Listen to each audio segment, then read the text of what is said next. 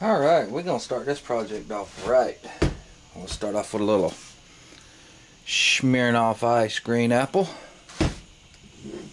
and my 50 BMG bottle opener.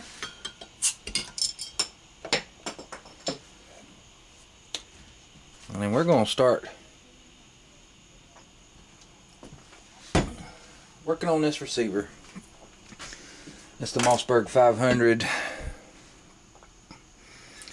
Actually, specifically, it's a Revelation. But we're going to de-shiny this because I'm not real fond of the shiny. At first my wife was wanting to keep this shiny, but she finally decided she wanted it blackened, so did that. Got all my parts sprayed up with some Ballistol. This is just to clean everything up. I'm going to take us a nice little toothbrush.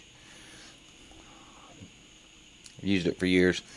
Just scrub everything down, get all the grit and grime and everything down before we start sanding all our parts, because I am going to use some 500-600 grit sandpaper and rough all these area up.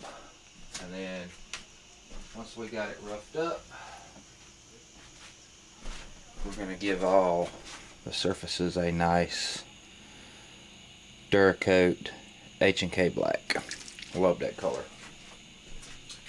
But we're just going to sit here, have a drink, scrub some gun parts, get all the grit and grime. I know I'll probably get a lot of flack about using old clothing, old t-shirts, underwear, or whatever, but I don't care. I'm going to throw them away anyways. Might as well use them for shop rags.